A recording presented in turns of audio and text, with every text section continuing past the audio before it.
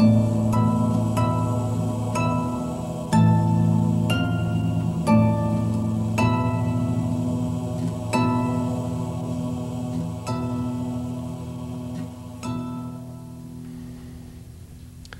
everybody, good evening. Welcome to another edition of Bridging Heaven and Earth.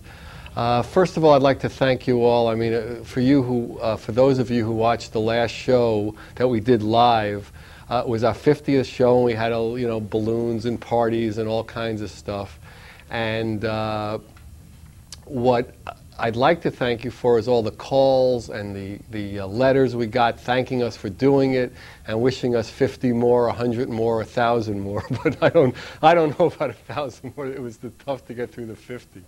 So tonight's show is another very special show. We have with us tonight, I would say, a person whose love and connection to the heart energy, the heart chakra, is one of the purest, in my experience, of all the people who've come through the show and all the people I've met.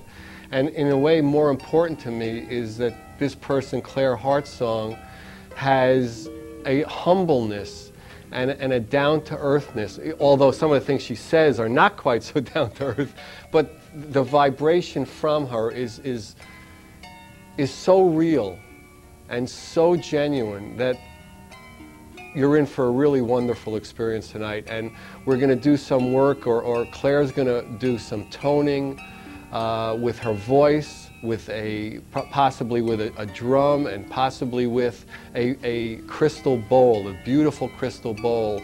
And later on in the evening, which I know everybody's been waiting for a long time, I'm going to get a healing. So maybe by the next show, we'll have at least some good energy out of me. So normally at this time, I lead all of us in a short meditation, but tonight, because Claire is here and we all thought that it would be a beautiful experience if she led us in an opening invocation and a toning. So I'd like to turn it over to Claire and just really follow her and be open to the love that's coming through her, and let that love open the love in you. So please, Claire. Welcome. It's wonderful to be with you again, and my desire this evening is to celebrate a space of love and to bring forth through each of our hearts that inner song that connects us to our source, to the God, Goddess, Self that we indeed are. And so if we can just take a moment now to breathe, taking a deep breath, allowing a full, sweet inhalation, and exhale, letting go of the cares and concerns. And another deep breath, and this time emphasizing the exhalation, allowing a sigh.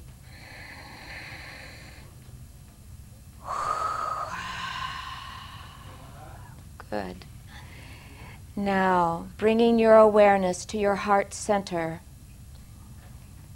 experiencing yourself as if you were standing before a sunbeam, and now step into that pillar of light, filling yourself with this luminous presence and a sense of connection to the very source of your being above and below. And now we are going to allow for the Hathor energy to come through and play and celebrate with us as we bring our awareness together into oneness and allow this flow of radiance through our being.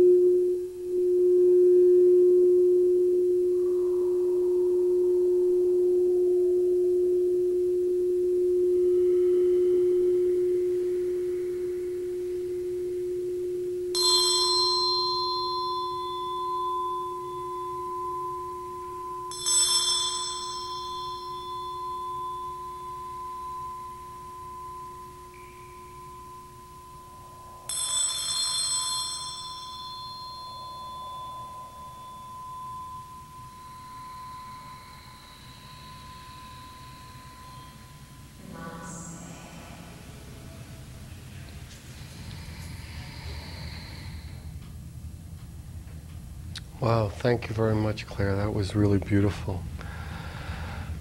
Yeah, tonight's show is going to be about a lot about the power of sound, the power of vibration, the healing power, the soothing power. And there's been, I think the gentleman is no longer of this plane, but he had done this tremendous amount of work, Hans Jenny, with sound and sound healing, and the power of sound to change basically the organism of a human being, to change the actual makeup, almost the DNA of substances, I think one of the things he used was sand, and how it goes from chaos with different sounds, from chaos to order and back and forth. So Claire was wonderful enough to bring this video that she had that has touched her so much. And we have the Hans Jenny video. Whenever we're ready to roll it, is that available? Okay, let's see it. We ready?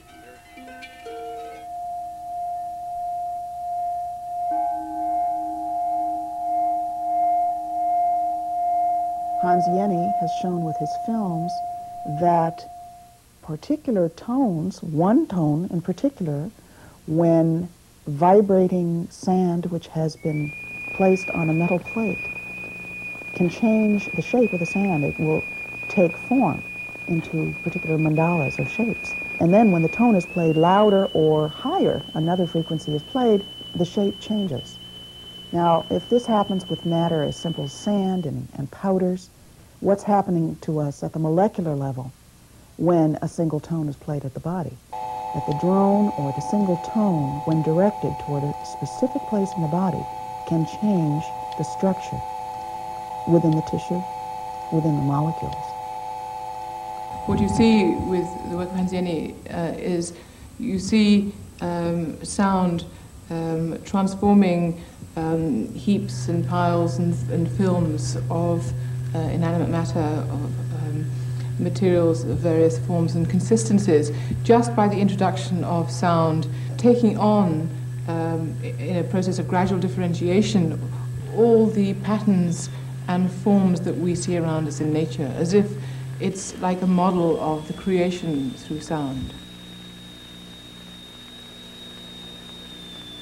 Many traditions have this understanding that the world as we know it comes into being and is sustained in its beingness through sound, whether it's the Om in the Hindu tradition, or the word, or the Logos in the Western tradition. There are these expressions. First there was the word, and the word was made into flesh, or hallowed be thy name. Everywhere you find these references, not just in the ancient Vedic traditions, all over in all the traditions of the world. You have this idea that the very first anything is a sonorous event which brings about the transformation of spirit into matter. You think of this huge ocean of silence interacting with itself. When the silence is broken, what else could you get but sound? And that sound then manifests as the whole. So that's the cosmic hum, or the cosmic explosion, or the Big Bang, as you call it. But you know, there's different ways of expressing the same idea, that sound creates form. In India, as you know, there's this whole tradition of mantra healing, for example, of primordial sound. And here there are sounds that are taken that elicit very specific forms. If I make the sound A, after a while it will vibrate every cell in my body. Similarly. Hi, we'll see the rest of that a little later, but now we're here with Claire on the set. Hi, Claire. Hi, it's wonderful to be with you again, Again, Alan. I know, it's really exciting. So why don't you just fill people in what you've been doing and what you've been experiencing and what has been like the thrust of the movement in your life over the last period? Well, the movement and the current is actually feels like an immense wave, and many of us, I think, are feeling like we're being carried out to a much bigger sea of late. And I would say that if I were going to put a label on the primary current that's been carrying me, it's the energy of the Hathors. Okay, now for people who didn't see the show, now I know there are a few people out there who are probably seeing this show, hadn't seen all the last shows. Why don't you explain what the Hathors are and give a little background? All right. Maybe you can get a picture of one of these images while I'm speaking. The Hathors are wondrous beings who have been a part of our Earth's history for 850,000 years. They came at the request of our planetary logos, Sanat Kumara, at a time that of the Earth's evolution was looking rather bleak. And because they come from an evolutionary spiral that is very similar to ours and very much succeeded in their ascension process, yes, in their parallel universe, they are experts at the particular manners of ascending, dealing with this tremendous challenge that we have of unifying duality and the sense of being separate from each other and from our everything, right, from our sourceness.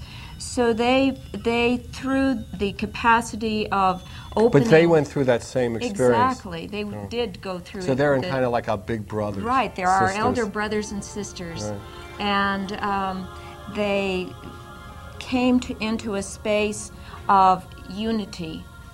They discovered in that space of unity the power of sound. They're masters of also light and color as a trinity with that sound. And in that way they work with the angelic realms. And they hold for us the coherent frequency of love. That's a nice frequency. Oh, it is. And we could use a little more of it out here, it seems. And we're having that choice in every moment of our lives to, in this contrasting world, to choose either love or fear. And the Hathors consistently, without missing the mark, are holding that frequency for us. So as our elders and brothers, they're very excited about exploring and evolving with us, because what's happening on planet Earth is unprecedented, even for them. So they, along with all of the other masters of many, many realms of spirit, are here watching and co-creating with humanity at this extraordinary time of accelerated change and evolution, as the entire planet is choosing to ascend and come into that love vibration. Yeah, my favorite motto is, we can use all the help we can get, so it's We've good got to hear it. Yes, we have it. And the Hathors are very, very allowing in their unconditional love of us. They have no expectations. They allow us to go at our pace, and they will not intrude or interfere. They are beings who love jokes. They love to laugh and dance and sing. And the goddess Hathor, who's represented in Egyptian mythology, was an actual being, and she, in the Egyptian understanding, was the goddess of love, of fertility, of dance and music, and was a master healer, and facilitated with Isis, Osiris, and Horus the principle of resurrection. So in other words, a lot of the things we think are myths actually did happen, and because we didn't know how to do them, we made them a myth. But now they're kind of coming back, and that information is being made more and more available. Indeed. And in fact, there's a wonderful book that was published this past year facilitated by Tom Kenyon, who's been a spokesperson for the Hathors for the past 5 years, and Virginia Essene, the Hathor Material, Messages from an Ascended Civilization. And I would encourage our audience to read this material. It's filled with wonderful exercises, and it's a message of hope and tenderness and great applause for we who live here on the planet dealing with what we deal with. Right. So, and your thrust in particular is to like bring the like goddess energy, the love goddess energy of the Hathor experience, bridge it to Earth, make it available in a human form to, you know, do workshops and things like that, and healings and. Yes, I have a great desire to open myself to the energies of the great Divine Mother presence, that maternal, nurturing essence, and to heal. I've been going through a profound experience of healing my own body and emotions and so on, and my human experience has been a challenging one, just as each of us have challenging experiences. I don't know anybody who's not carrying around some cross at some point. Yes, and that cross is being made light now as truly heaven and earth are meeting at that center point of the heart. And the Hathors are here to celebrate and facilitate the opening of the way through our heart center, where we can meet our Christed consciousness, know that within, and then the yoke is made easy. And you're getting specific information. I mean, I know about this show. I mean, Claire faxed me, you know, modern conveniences, a message from the Hathors about the show that was really specific. I mean, it was really surprising to me. So, I mean, in a way, they're co-creating or working with us in very specific ways if people are open to it. Yes. I said we finally got a good director for this show. If only they could come on and host it, then the show might be okay. But I mean, hey, you've got a Hathor right here. helping me out. Finally, maybe I'll do a good show. And that, you're feeling really in resonance with that. I mean, I know on one of the shows you did, well, this is the third show. I don't think we've had any guest on for 3 shows, so it's really extraordinary that you are. Because usually, for some reason, we choose to have different guests, but every time, you know, I think of like, well, if Claire can come on, that would be fantastic. So, and you're feeling like this movement with you and the Hathors and that goddess energy. I started to say the last time you did a channeling of Saint Germain. But time before last. The time before last. But you're feeling this movement with you and the Hathors is really in alignment, really in harmony with you at this point. Yes, very much so, and it fills me with a sense of great joy and enthusiasm. Again, it's that wave that I'm choosing to ride at present, and I experience Saint Germain on the surfboard with me, and the energies of the Hathors are like the wave. And a multitude of angels, if you will, and they're very aligned with the dolphins and the whales. So I see them as these interdimensional beings who are frolicking with us, inviting us to laugh and love more during this time of great challenge. What do you think is the best lesson or the best tool, or however you describe it, for us to, you know, in a sense, to be lighter, to not take ourselves so seriously, to, you know we're in a human body and we're carrying some amount of physicality and crosses, and still rise to the lightness, to the love?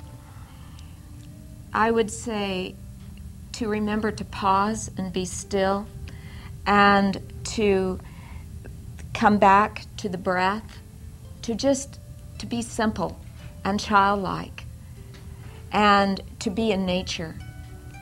And nothing is more exquisite than to be with the magnificent forms that nature reveals and mirrors who we are. And in that simplicity, we can relax. Saint Germain says, freedom is spelled R-E-L-A-X, and I would say that the Hathors are saying the cheering same, to that, very right. much so. Right. Yes. And so, in other words, I mean, I used to say that, if we would really just look, realize what, that we're hurtling through space on a ball, just the magnificence and the magic of it. Yes. And, we think all our problems and the rent and this is so important. If we realize the magnificence, that we could look in the mirror and have a consciousness, say, well, a wrinkle of this, my hair, the glory and the magic of the whole experiment, the whole game is so incredible that if we could just, the more we could remember that, come back in touch with that. Yes, just to be in awe and wonderment. Yeah, and then gratefulness is like right yes, behind an it. attitude of gratitude, and I'm hearing Saint Germain say an attitude of latitude. So when you say latitude is like, not that I'm right or that this is the right way or that, it's just that All ways are the center and then the spokes. Yes. It's interesting because lately I've been, I mean, a lot of people come through the show and a lot of people have different ways of expressing Yes. glory and love. And it's like, it's like sides of the pyramid. And sometimes people get really high on the pyramid and it looks like they're seeing everything, but until you get to the tip, until you get to the oneness, there's still duality, there's still something opposing you, but at the tip, there's no duality. There's only oneness. Yes. And that's really what people want, Yes. is to experience that. And that's, in a sense, what the dolphins are here to do, and the Hathors and the archangels, and, just please try to learn that lesson and experience it. Right. I so much appreciate the message that you have on this year's, or this season's flyer.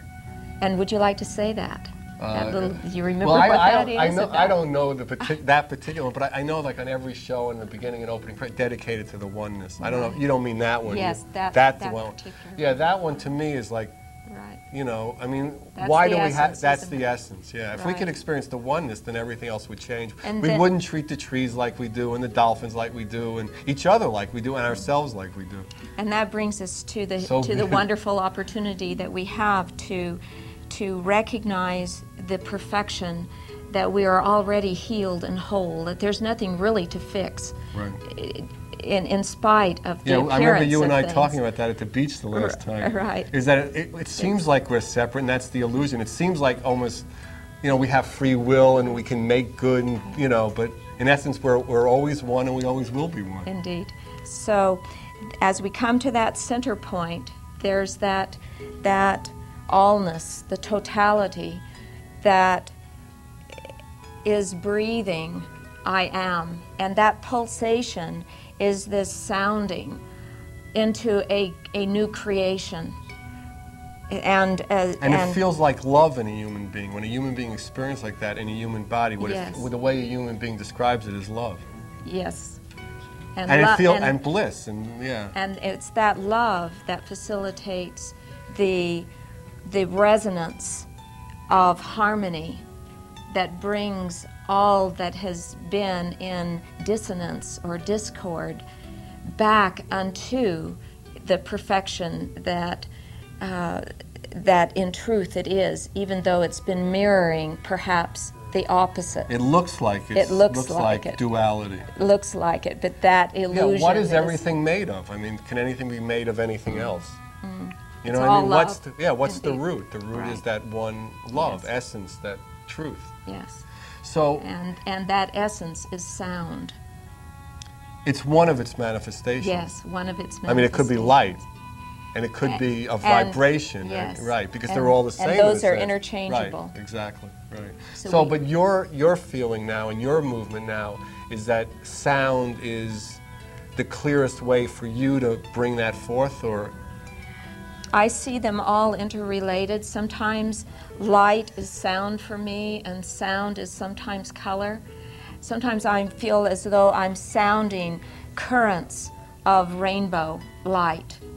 And I often experience the sounds that the Hathors facilitate through my vocal cords as a way of greening the planet, returning our beloved Earth back to the beautiful garden that she's holding that blueprint. And it's just simply for us as human beings to choose to join with her and enter the garden. Let me ask you a little about the healing you're going to do. Now, you're going to do it on me, but I know it's like the With hope you. is with me. Right, on me. Everybody should do something on me. Right? But I mean, the feeling was that it's like in the audience too. It's going to go. It's a Yes. healing for anyone who's Yes. open to it, Yes. and hopefully more than me. No. Yes. We're all connected, so Right. of course it's. When does the vibration stop? I mean, is it going to stop at the end of the hall or the end of the studio? It's just going to go out, and Yes, anybody indeed. who's available for Yes, indeed. Anyone who chooses to open your heart to the frequencies of love, for love is the power that facilitates that healing process, and with intent there can be a shift in time and space, and when time and space opens, then love has room to be felt.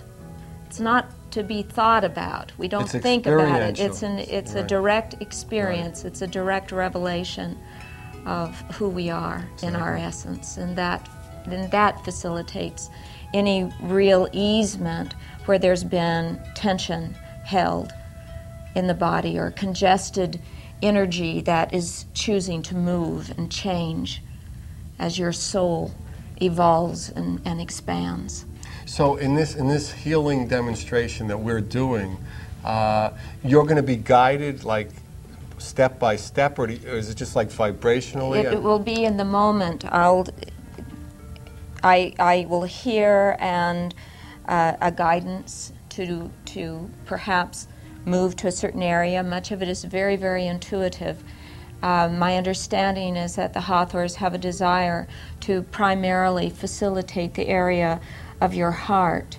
And thymus? would And you- the thymus gland here, your immune system, to just let's give you strengthen me up a little. boost there. Yeah, let's go. I'm ready. And so, with you, this is very much a co-creation. You understand, as you're open and allowing, and with your intent, then I can join with you in that space, and then all that is required is to allow the love to come through I'll and see do what I can its do. thing. I'll give it a shot. Hey, Maybe I can do- I trust your capacity to We'll see. open. So, and you're going around the country doing, and the world in a sense, doing workshops and healings and soul portraits and all just different kinds of stuff, just expressing that energy and that love and that Yes. goddess energy that the Hathors are making available to you in a sense. Yes, to all of humanity. They're joining with us. But And- at this point, you and have there to are- say that you're more conscious of it and more attuned to it. Yes, I'm one of a growing number of individuals who are becoming aware of their connection with the Hathor energy. And I'm choosing to be conscious with it and to share it. And I choose to do whatever facilitates my heart opening, and facilitating the Hathor energy definitely does that for me. So. Okay, well, I think we're going to get ready for the second half of that Hans Jenny. Why don't you right. describe it a little bit, like what the right. the back part of it All is? right, good. The name is actually Hans Jenny. I was close. I almost Yes, had you- most of the letters right. That's Yes.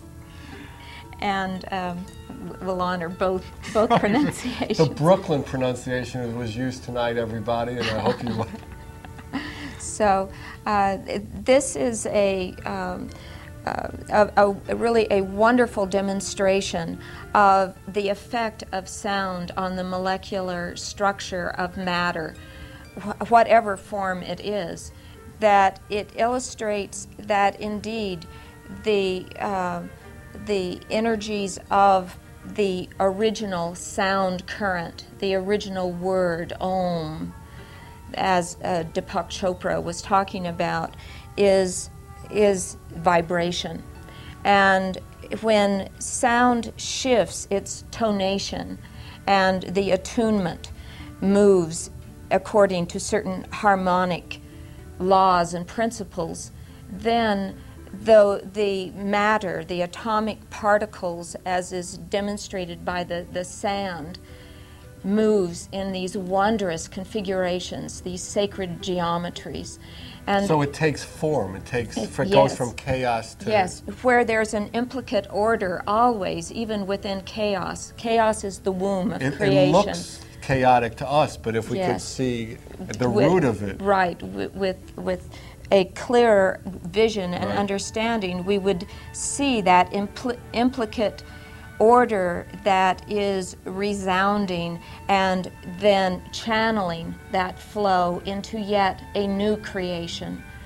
For there's always this movement and expansion. There's always a God within a God within a God. There's always this growth and evolution. Right. And that evolution can include involution. It's a process of ascending into more and more unfocused states of consciousness, returning us back to primordial light, sound, and color, and that light, sound, and color coming into a coalescence through intention, taking form. So there's always this descension-ascension process occurring in every now moment with every breath. And as we facilitate this experience together, we will have the opportunity to actually shift some of the structuring of your body. All right. Hope I get younger and handsomer. No, healthier will be better and more loving. Whatever your intent. Right. Okay. Let's say more loving, more compassionate, more open. Okay. So whenever we're ready in the booth, let's do the last half of the Hans Jenny, and then we'll have the healing demonstration that Claire and I are going to do together. Which will manifest into a distinct form known as a Shri Yantra. The human voice can also be made visible with a simple apparatus. The various vowels show typical characteristics depending on the nature of their sound. We can see the spectrum, as it were, of the sounds.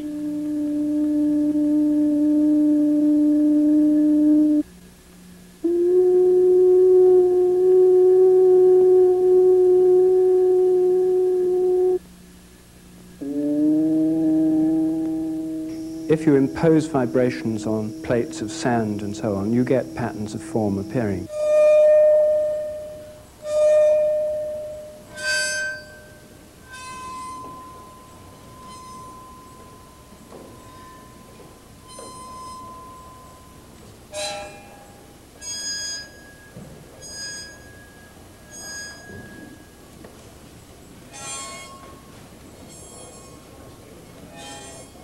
The forms in nature are not due to vibrations being imposed from outside on passive particles. They're owing to the whole vibratory structure of activity which makes up the particle itself. Atoms are vibratory structures of activity. Molecules are vibratory structures of activity. Crystals are.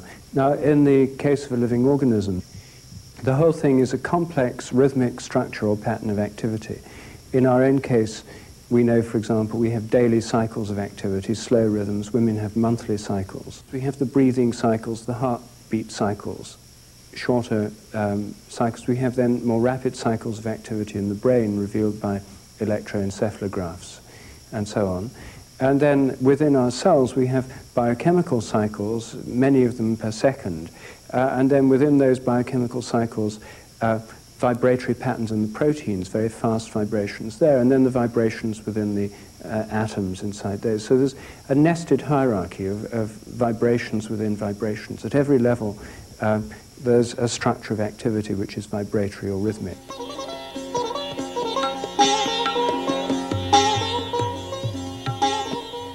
One of the main differences, I think, between Gandharva Ved music and any other music in the world, and this includes even Indian classical music, is that there are specific rags or specific melodies for certain times.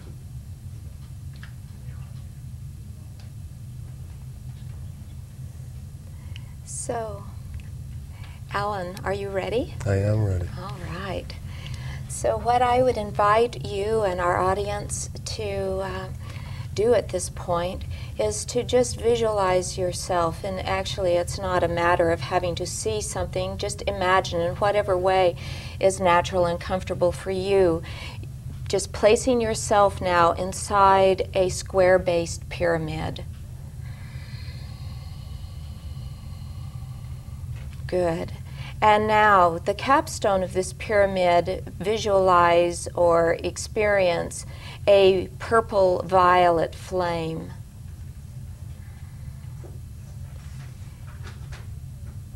And now bringing your awareness to your base chakra, the Muladhara chakra at the base of your spine. Simultaneously bring your awareness to the capstone of the pyramid, and easily and effortlessly the energy is compelled to join, creating now a tube of light moving through your body on a vertical axis. And take a deep breath now, Alan. And emphasizing the exhalation on the next breath. And again, breathing deep, deep, deep, deep down, down, down. Good. Good. All right. So just allow yourself to be as relaxed as possible within this space. Aware of the flow of your breath as this purifying quality of color of the violet flame spins and spirals and radiates throughout the central column of light, spinning now out through your intention to any areas of your body where you are sensing any contraction, tension. And breathe now into those spaces with an awareness of this violet energy opening, relaxing. And now let's take another deep breath together. Emphasizing the exhale with a sigh. Just let's do it one more time. Just emphasizing how you're feeling with sound. Yeah, this is not about making particularly beautiful sound. We're wanting to touch those parts of the body, acknowledge the tightness, the contraction, perhaps allowing that to sound just as it is, and then it will come into harmony. Because we're holding continually through this experience the coherent pattern of love, which is the healing agent here. Now this crystal singing bowl is attuned to the heart chakra.